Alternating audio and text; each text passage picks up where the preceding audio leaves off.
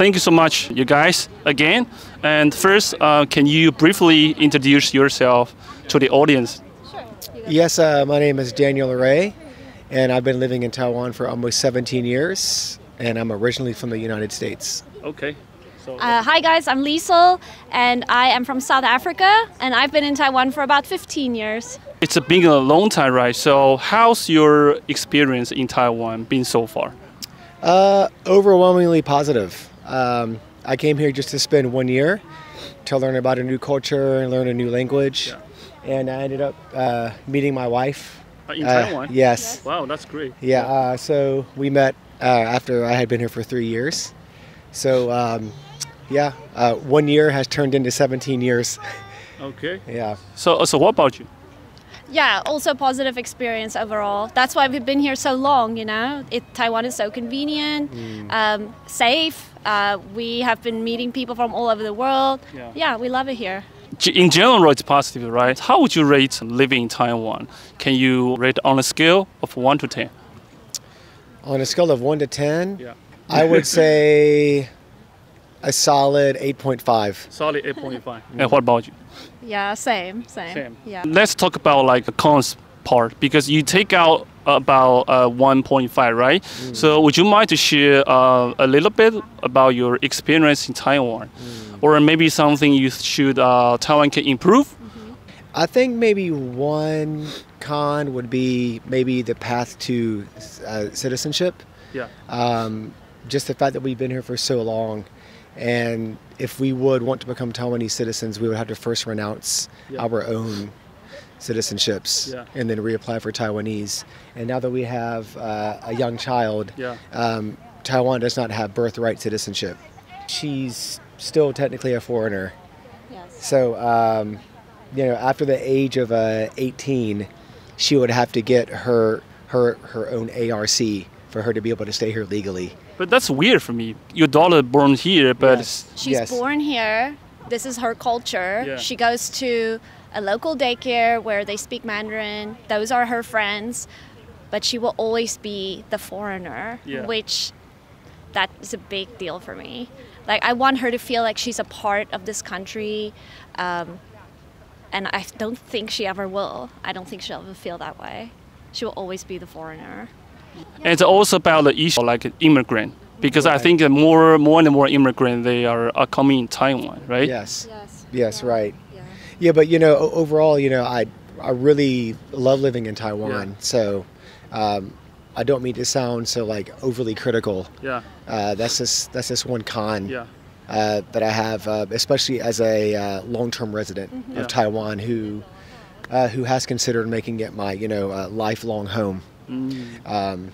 Just the path towards citizenship. I would like to see it more paid out smoothly. I think it's something that can actually be improved very easily. Just giving people the opportunity, like he said, to become citizens, maybe after 10 years applying, just to have that path, because we're not going to give up our original citizenships. Yeah, of course, Yeah, because what if we have to go home to our families for whatever reason? We need our passports from our countries, basically. But you guys have like APRC, right? Yes. But your children still have just a regular visa. Yeah, so right now she is, she's attached to our APRCs. Yes. Right, so she has an APRC card, but I don't know what happens if she turns a certain age. I know people have had some problems in the past with their kids, like suddenly they cannot be attached to their APRCs anymore. Then those kids, they either need to leave Taiwan, even though they grew up here, they went to school here, their friends are here. I'm not sure about what age that happens at, but yeah, that's kind of sad, isn't it? Yeah, that's right. If we don't talk about like a children thing, so you guys still think you feel like still an outsider in Taiwan? I mean, of course, you're familiar everything, right? Right. No, I would say overall on a daily life, I don't feel so obviously like an outsider. Yeah. It's just that some of these more, Little fun, things. little things that kind of remind me that I am. But day to day, I do feel like a part of the society and culture. So yeah, people are very, very polite, and nice, always so willing to help us. We feel very accepted most of the time. But yeah, like you said, like some small things here and there, like, oh yeah, my culture is different. Even though we are familiar with everything, yeah, sometimes you're reminded, oh, we are kind of outsiders. Even though we want to be a part, but we just can't be.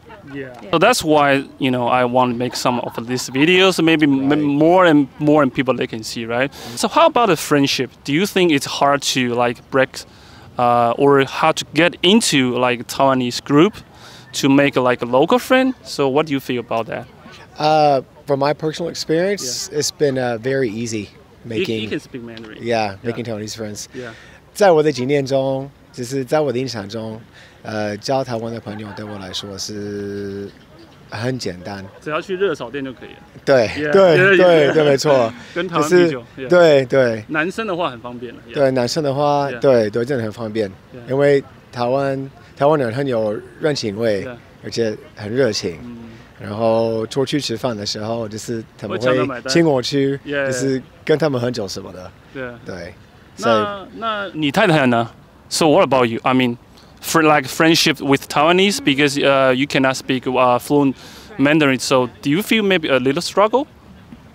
Actually, no, I can make friends quite easily. Yeah, of course, if the person is a little bit uncomfortable to speak English, it takes a little bit longer to open up. But also, I feel like I am quite understanding and empathetic with someone who does not speak the language, because English is also my second language. I had to learn when I was younger. So if someone doesn't speak perfect English, it doesn't bother me at all. I don't highlight it. I try to understand. So I feel like I've always made friends easily here. Yeah. Okay. So what is your first language? Afrikaans. African. Yes. Oh, because I've never been to South Africa, so I have no idea. So last part, would you say something in your first language to the audience? I think it's cool. Yeah. Maybe like a South Africa people, they can see it. Yeah.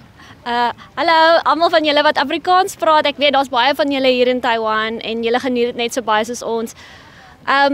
Ja, soek my op Instagram en dan kan gesels ons in Afrikaans en ons kan 'n braai hê. Would you mind to explain? Yeah, for me, yeah. I just said hi to all the Afrikaans speakers in Taiwan, because actually there are a lot of South Africans. Really? Yes, and a lot of Afrikaans speakers. And I said they should look me up on Instagram, and then we can get together for a barbecue.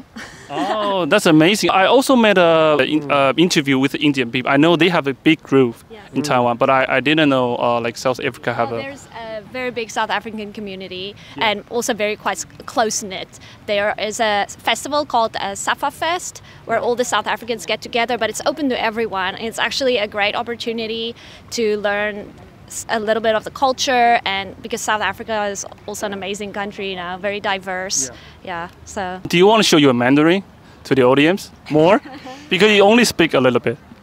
是想要说，就是我对台湾就是真的很感恩，给我这个机会，学到新的语言，体验到新的文化，然后给我一个很棒的人生。那我蛮好奇，你在像我知道有些人学中文会很困难嘛，那你有没有中间很想要放弃过啊，或者说你觉得很难学习这样子？你有没有那个学习的过程？真的有。就是其实学各种的语言会遇到蛮多的障碍，对，就是你可能一开始只是感到很兴奋去学新的东西，但是然后到了一个程度以后，对，到了一个程度之后，就可能会感到挫折感。然后对我来讲，学中文的时候，我第一年没有花很多时间去学中文的那个声调，对，所以就是对我来讲，我讲的听起来像是对的音。可是很多台湾人的是，他们其实听不懂我在说什么。就是我们的阴阳顿挫，对，也会不太一样。对，比方说妈妈，对，所以我的声调可能是不对的，所以他们就误会，就是我想要跟他们表达什么。那你是学那个 b p m 吗？还是罗马拼音？我一开始学罗马拼音，后来有学 b p m。对，后来有学那个 b p m， 是因为要传简讯给我的朋友。我需要学到那个是女朋友吗？不是，是同事跟台湾的朋友。对，因为通常你在台湾交会讲中文的女朋友学很快，也可以这么说。对 ，OK， 也可能看你喜欢学东西的那个方式。OK， 对，好，对。Okay, so yeah, that's all. Thank you so much, guys. Yeah, Thank you so much. Yeah. Yeah, my pleasure. Yeah, my okay. pleasure. Thank you guys. Thank you so Awesome. much. Yeah.